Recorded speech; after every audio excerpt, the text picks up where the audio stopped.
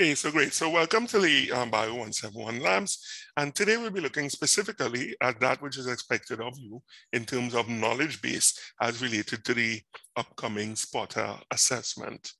All right, but where that is concerned, I think I sent you a plethora of information concerning what should be looked at, yeah? Yes, sir. I sent some information in the chat. So I think you will be, if you do follow those things, I think you'll be well placed. When you're, just to piggyback on what was said, you know, in terms of what's in the chat, let me pull it up real quick. Biology 171, where are you? There you go.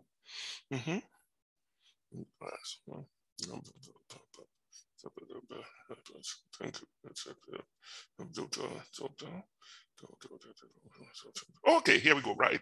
So images, notice I said, you know, images concerning body sections, cell cycle, tissue type, major bones of the body, bones of the skull, frontal, parietal, occipital, bones of the face, the vertebra, and the labeling of our microscope. All right, so let's start from simple and bring it up. So for the organization of the body with this one, right, you'd have to have a look at knowing those, the different parts. That is important. The different body cavities. You should be able to label those things if presented with it on a diagram. So with this assessment, what you'll be getting a lot of images with the lab, you know, a lot of images, nothing to be written, everything will be drop-down menu. It's choose, you have to choose the answers, right? So choose the answers, you know, so they'll have like on the A, when you click on A, it has like 4 options, you know, you choose one and so on.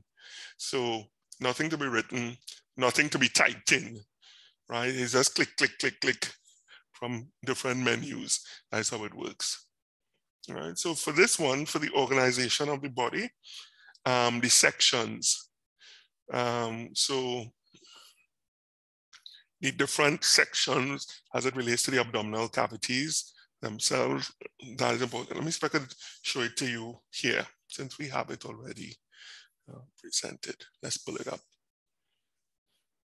With the cell cycle, what is important to know, just remember, we'll be looking at mitosis in terms of the cell division. So the primary divisions are interphase, well, prophase, metaphase, anaphase, and telophase.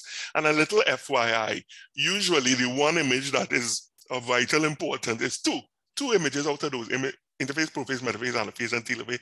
It's usually metaphase because they are lined up in the middle. And well, metaphase, anaphase is sometimes a little difficult. So it's metaphase and telophase. Metaphase, they're lined up in the middle. With telophase, what you see, they begin to pinch off. So when you look at the membrane, it looks like, you know, and it begins to sink in, you know, because they're looking to form 2 separate cells. And that's why you could tell telophase. So in terms of the 5 phases, interphase, prophase, metaphase, anaphase, and telophase, always place emphasis. Know to see what they look like, but always put emphasis on metaphase and anaphase. All right, so here we're looking at parts of the torso. Yes, all of these things are parts of the human torso. Yes, you would look at this in more detail. For instance, in this, you look more at this in SNF2, in terms of all of these veins, arteries associated with the organs themselves, right?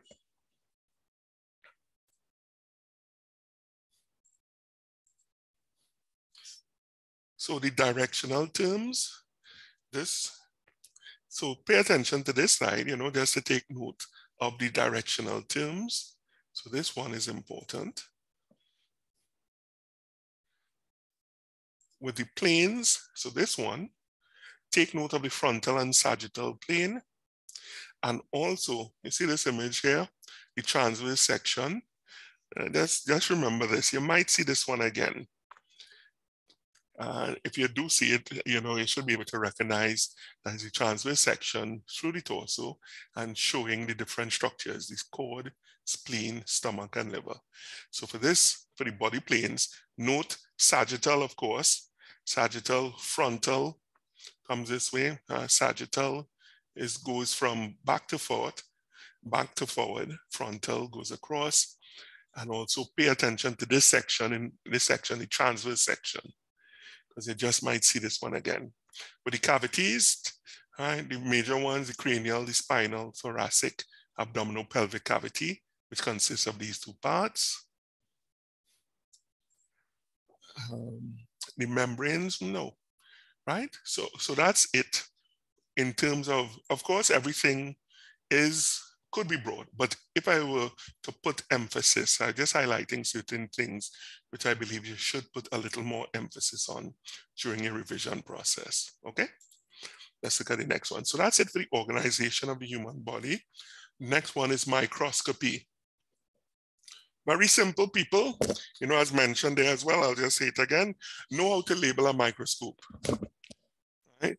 That part is really important, the labeling of a microscope.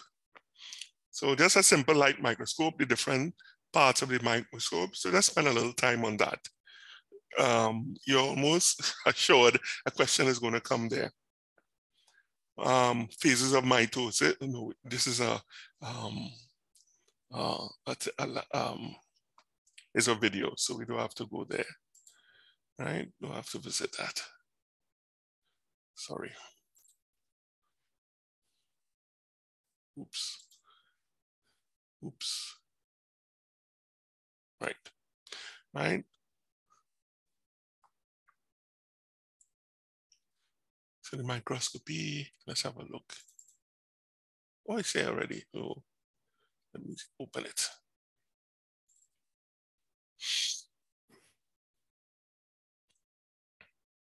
So I mentioned as well with the cell, the phases of mitosis. Do note interphase, prophase, metaphase, anaphase, telophase. Pay attention to metaphase and anaphase. Telophase, metaphase and telophase, sorry.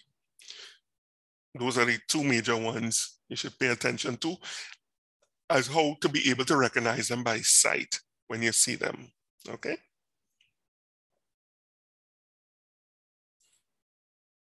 All right, come on, come on, come on, come on. I'm just waiting for the PowerPoint to come up. The next one, of course, tissues and integumentary system. Let me just point to that.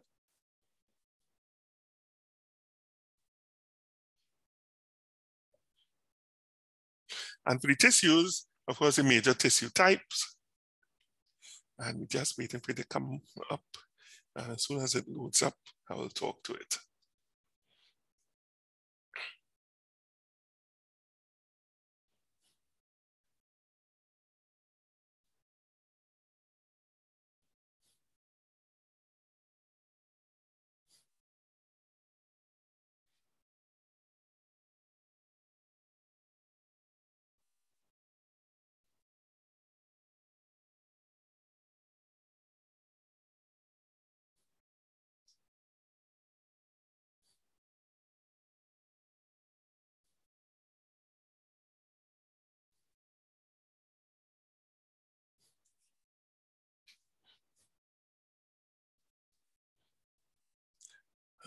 It just doesn't want to come up. Maybe it's I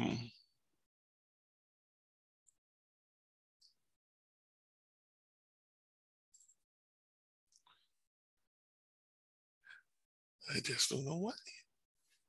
Come on, come on. Okay, so in looking, okay, we don't need this one. Come on. Right, so when you're looking at this, pay attention to this diagram here.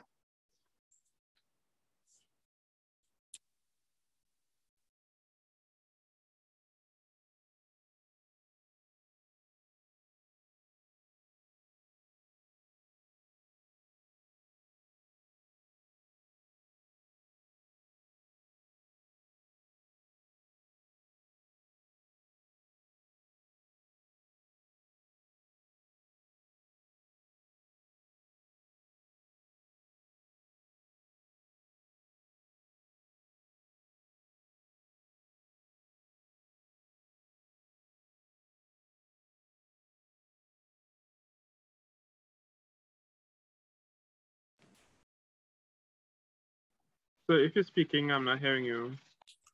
Oh, yes, so you have the membrane, and then you have the nucleus. And the cytoplasm has a liquid portion which allows or suspends the different parts of the cell itself. Okay, so it's always important to keep these parts in mind when you're actually revising it. Okay, and then you have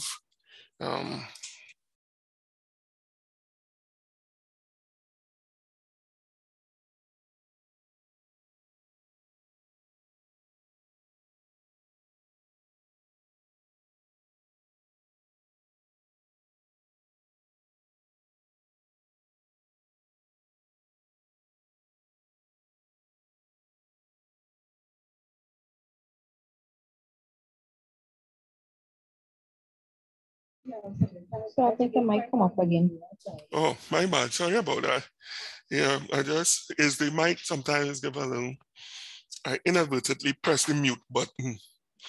Yeah, I have to, maybe I should tape it to the side or something like that. So the structure of the cell here, yeah, do have the major portions. You don't have to get into the nucleolus and so on. But I just know the nucleus is in the center of the cell and the presence of the plasma membrane. So really this diagram is the main one you should focus on. You should know the functions of the different organelles, what they do. All right. So just pay attention. And that would be the last thing to know really on this chapter. Right. Well, cell division, we mentioned mitosis. Yeah, you shouldn't, these are onion cell, but yeah, you shouldn't pay too much mind on that one. Transport, diffusion. This cell with the red blood cell, yeah, you should just spend a little time in terms of identifying which one is high, what does it look like in a hypertonic medium? Hyper means that sugar is high and the water level is low, right? So how, in terms of how things would move, so we're talking, when I say hypertonic, the external medium, high in sugar, low in water. So how things move, it moves from the cell, to the external environment, and the cell shrinks. Hypotonic, hypo means below. That means you have low sugar and a lot of water. So the concentration of water is much higher than that inside of the cell.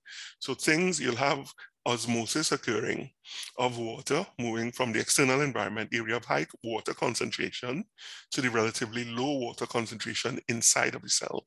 So it swells, all right? And that's it for that chapter. That's it on that one. So that's the microscope. That's, which ones we looked at so far? Organization of the human body, microscope and the cell. Now let's have a look at tissues. Let's speak to that, and then it's just the axial, and that would be the last of the lot. Yeah. So I'll just reiterate what I mentioned before in terms of sending it to you, what I sent in the chat. Let's have a look at this tissues and the integumentary system. Integumentary system, of course, skin, hair, nails, not exclusively just the skin, even though that is the major one. Most definitely, cross-section through the skin, you should be able to label it, right? So the cross-section through the skin showing the epidermis, dermis, and all of the structures found within the dermis itself. All right, so do pay attention on that one in terms of labeling those structures found across the skin. And is virtually, there's almost with a high degree of certainty, you will see an image coming showing the cross-section of the skin. Yeah. All right, so do pay attention to the skin. Always comes, always, in terms of a labeling diagram. All right, come on, get up, come on.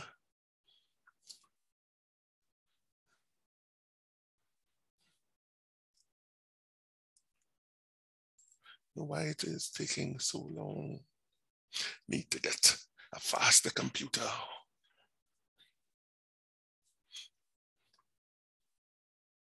Or just take a lot of things off of the drive. Maybe the desktop, maybe you have too many things on the desktop, is slowing down the processor speed. So when you save the recordings, you would save it to the desktop? I set it up to me. I'll have to revisit it. I set it up. So I have external hard drive. I have it set up, I believe, to go to the external hard drive. I will double check that. Sometime, is make a duplicate copy. So that could possibly be slowing it down if it's on the desktop, all those recordings. Yes, sir, possibly. Yeah, I'll have a look at that. Thanks for letting me know. Okay, so tissues, right, and the integumentary, yeah, images from here. All right, so if you're shown this, you should be able to identify it by sight. That's the main thing with these. So simple cuboidal, based on sight, simple squamous, stratified, right, the stratified layer. Yeah, I would just say these by sight, simple columnar, know the columns. And if you're given these, yeah, it would have this marking. So you should be able. The pseudo-stratified, right, which it does give the impression of one, but it's really multiple layers. And of course, transitional. When I hear the word transitional, what organ or what structure anybody should come to mind? The bladder. Always remember that. From the time you hear transitional, the first thing could bladder, right? They go together. Transitional, bladder. As soon as you hear transitional epithelium as the first thing, because that is usually granted, the ureters have it as well, but most definitely the bladder is always a question. So remember that. You might see it again. Transitional epithelium, where would you find it? Bladder. All right, you might see this again. Right, connective areola, again by sight, to be able to identify these. So a good thing to do, a good practice is when you're going it over, just cover this up. Or for those of us adventurous, let's copy and paste all of these slides, in a PowerPoint with no labels and see how well you can do, yeah? And of course, adipocytes are very easy to recognize. Dense connective, no. Irregular, no. Hyaline, no. Wouldn't go to cartilage, no. Nope. All right. Muscle, yeah, you should be able to. So skeletal, these three types, there's only three types of muscle: skeletal, cardiac, and smooth. One of the ways to identify cardiac is these lines. See them here? These are the intercalated discs. And what they do, they help, they allow the transfer of electrical impulse that comes from the SA node to spread rapidly through the heart. So you see these perpendicular lines? I don't know if you're all seeing it, yes? You all seeing them? Yes, sir. Yes, sir. I could do. Let me see. All right, so most importantly, yeah. So what these do, as shown here, they're very important for, and it's a nice way of actually identifying cardiac, because one of the things with cardiac and skeletal, when you say, well, it kind of, these two, they could kind of look the same, you could argue. Yes, sir. Yeah, you might argue. And one of the ways to tell the difference is that, boom, you look for this darker line. And from the time you see, you'll see them at intervals, straight away that is cardiac. So it's pink, they both stain pink, right? And once you see the perpendicular lines, then it's cardiac. Skeletal have multi-nucleated muscle fibers. And then smooth, but smooth has its own, smooth muscle, it's unique. And these are found, where would you find smooth muscle? Find it in your gut. And that is used to propel the food along. That comes under the autonomic nervous system, because we don't even think about it, and the food moves from mouth. Well, once you swallow, it goes all the way down to the anus. And that's it for that one. So the last one we want to look at is skeletal system.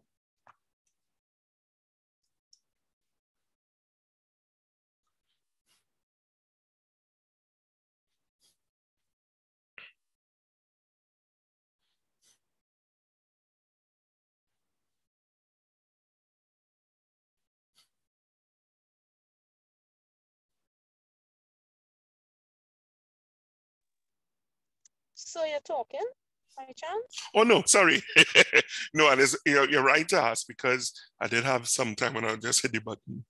But no, I was just waiting for this to come up. And it's just, yeah, it's special. It's special. I don't think it's your computer. I think it's the internet home by us too. We get the same thing. My son had Same thing. exams, and the reason when I did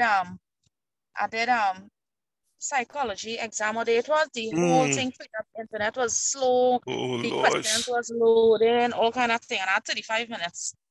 I'll keep that in mind. Like as I say, when I finish with you all here, I'm going to talk with the course coordinator, Dr. Sata, and I will mention all of those things to see if we can give you all more wiggle room where that is concerned. Okay. All right. So skeleton, some of the functions. So take note of the skeletal functions. In terms of labeling the major parts, so you don't have to get into all of these here, but do take note of these on this side. The proximal epiphysis, the metaphysis, diaphysis, and well, distal epiphysis. So just these labels on the right side. Once you see this image, notice compact bone is look like what? Pothole on a road or something like that. Ants walking around the potholes. As I mentioned to you, this is the only slide that they use iodine to dye it with, to give it a color. So usually it appears black. Right? So once you see, it's the only slide that looks like this, where you have these holes with these things like ants walking around them. From the time you see it, it's compact bone. That is what it looks like in section. So what they really do is they went through bone with a saw, and that's how they get this section, a nice clean section. Spongy bone, yeah. Again, just recognize it by sight. So two types, compact bone with these circles and spongy bone, right? The joints of the skull, and we have the lamina. The P stands for the parietal bones, and then the occipital bone. Because I always say the ox is in the back. Think about a cow or an ox. It has a tail. So the occipital comes from the back. Fontanelles, doubt you'll get a question from that. I don't recall anything with fontanelles, no. With the skull, as I mentioned, the bones of the skull. Yeah, these bones, take note, not these on this side, except of course the mandible and the maxilla. Nothing else here, but those on this side, take note of these bones on this side. So the nasal bone, the lacrimal, ethmoid, sphenoid, temporal, the zygomatic, that is a cheekbone, zygomatic, and the maxilla, of course. On the top, mandible, because men have beards, the mandible is below. All right, so take note of this one and these structures there. With this one, really, the only open, there's the foramen magnum. There's a big hole. What goes down here? If I were to ask you, what goes down here? What would you say? The spine, sir. Correct is right. Yeah, the spinal cord. Right, so this is, you're looking down, as you see here. It's like this, take the bone saw, you go right through, and you're looking down the skull. So, the spine, sir? Yeah, your spine goes through there. Very true. Very good. That's where your spine goes down. So that's why, oftentimes whenever they show you your brain and your spine, they show them separately. But in truth, in fact, it's like a long tail. Think about your brain with a tail. And there's a hole for the tail to go down. It runs through the vertebra all the way down. Right, so it runs all the way down from here. C1 and C2. Yes, go ahead. Go ahead. It was the axial and the axis, right? Correct. So the one on top, remember the little story about the naughty man? He did something a little naughty. So they had him lifting up the world for all eternity. And his name was Atlas. So that's the Atlas vertebra, C1. And the one below it, that enables your head. You could call that one the Mako vertebra, enable you to Mako. When somebody passes, you just look to the left or look to the right. There's the one that causes your whole head to pivot, the C2 vertebra. And that is the axis. So please don't write Mako vertebra or look for it. You will not see it as an answer option. The correct name is the axis vertebra, C1 and C2. And in fact, those are the only two that have specific names. So take note of them, C1, C2, top one. This one is Atlas, the naughty man holding up the world. And C2 is the axis. This is pivot. This is where things spin on, okay? Great. Vertebra, no, nothing, nope. Thoracic cage, yeah. Pay attention to this one. In terms of the true ribs, false ribs, and your floating ribs, we have 12, 7, 3, 2. All right, 7, 3, 2. And the reason why the 2, they're not attached to anything. Your ribs are normally attached to the sternum via cartilage. The false ribs, they're attached to the cartilage, which are attached. The cartilage that comes from the true ribs, they're attached to that. And then by extension, they're attached to the sternum. So they're not directly attached, but they're attached to cartilage that is then attached to the sternum. So that's why they call them false ribs. And then the floating ribs, they're not attached to anything. Except, of course, all of them are attached to the vertebral column. Right? So in the back, they're attached there, but to the front, the floating ribs, they don't, they just float. And that's it. All right. So in your revision, yes, everything is fair game, but the things I highlighted, you should pay a little more attention to. We good? Everybody good? Yes, sir. Thank you. What is that? When you're putting up this recording, all right, let me stop it. Let me stop it. Stop sharing. Let me stop the recording. Let me stop the recording.